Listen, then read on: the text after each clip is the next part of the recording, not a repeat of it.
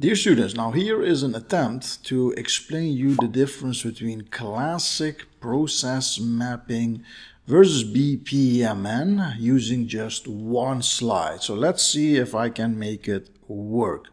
To be honest, I'm curious as well.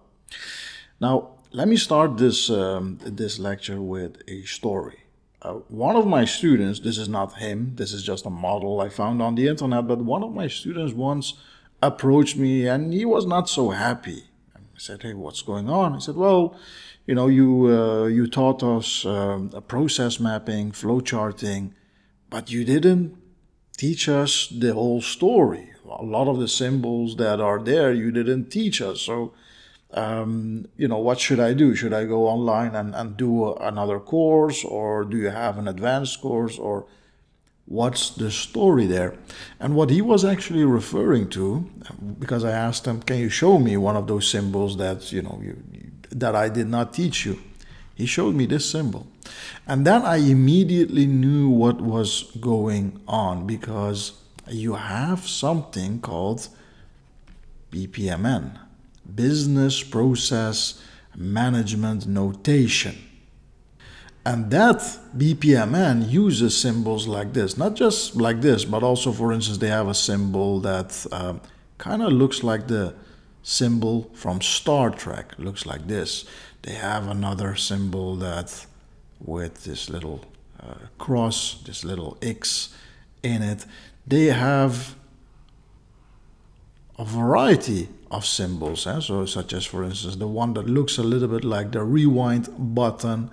They have a lot of symbols that we did not teach in this course, nor will we teach in this course.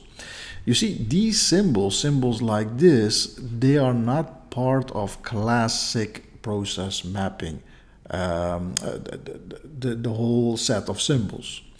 Now, what is classic process mapping? Classic process mapping is very old. In fact, it is more than a century old. So a lot of the symbols that we use in classic process mapping, such as the rectangle, this symbol to indicate decisions, the oval-like symbol to indicate the start or end of a process, the process document, notation, etc. These are very old, okay? And they are part of classic process mapping. And in the corporate world, when they talk about, you know, I want to have a process map, or I want to have a flow chart or something like this, then what they're actually referring to is a classic process map, because that is basically the norm in the business world. Now, something happened in 2004. Now, what happened in 2004? Well, 2004, not so long ago actually, Facebook was founded. Mark Zuckerberg started with Facebook on college campus, and then he expanded it little by little. But in 2004, apart from this, something else happened.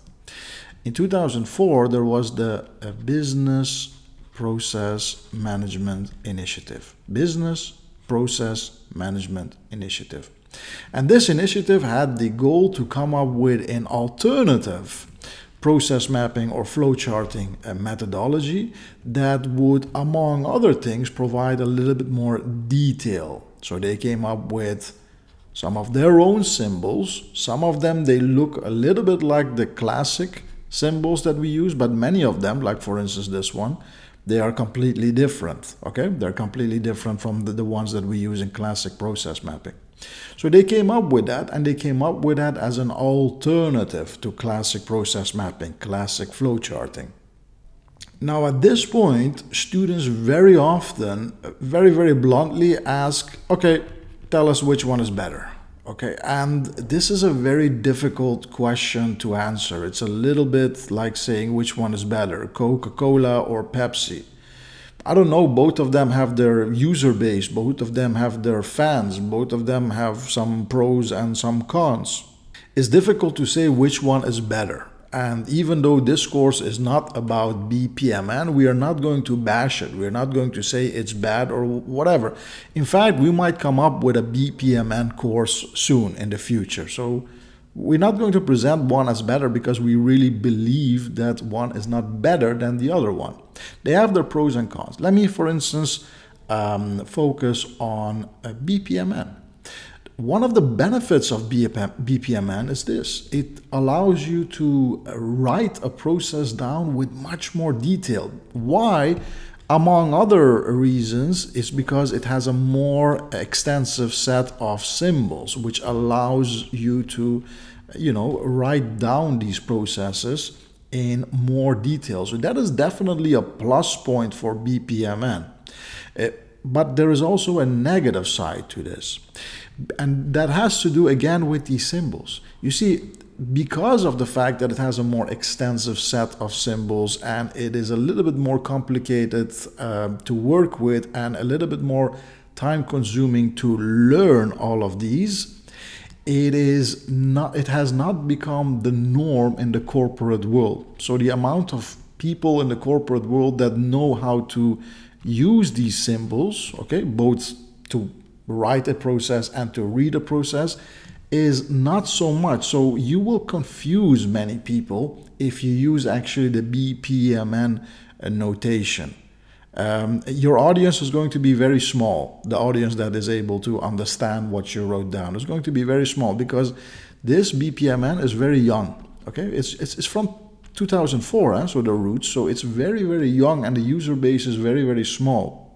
Compare this to the user base of classic process mapping that is huge. So you will have, you will have a bigger audience. You will have less confusion when you explain your process because the classic flowcharts and their relative limited set of symbols like this, like this, like this are easier to understand and easier to interpret.